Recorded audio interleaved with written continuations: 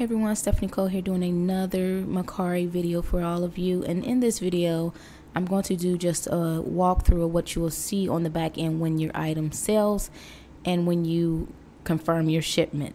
Now, I currently can't show you any orders that are active now because I don't have any at the moment.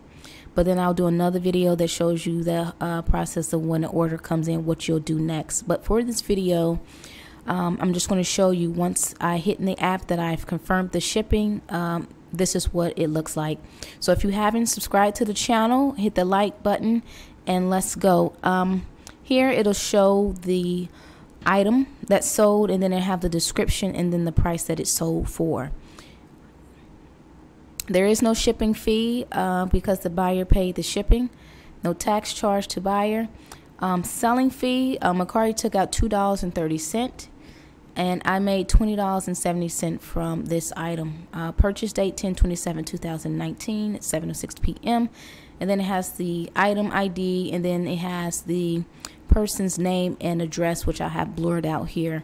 And then in order, what I can do now is I can track my order by going to view tracking. And here it says that estimate delivery is Thursday, October 31st.